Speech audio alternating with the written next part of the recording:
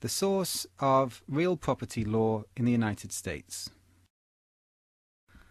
Unlike some other bodies of law, U.S. real property law derives from a number of sources. Property law is something of an amalgamation.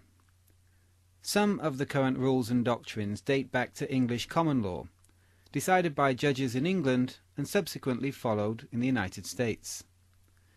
Many of the southern states derive some property law from their Spanish and Mexican civil law ancestry. Of course, the U.S. Constitution is the supreme law of the land, and some of the most significant property laws were written into the Constitution or subsequent amendments. Federal, state statutes, and city and local ordinances are significant sources of properly related rules and regulations.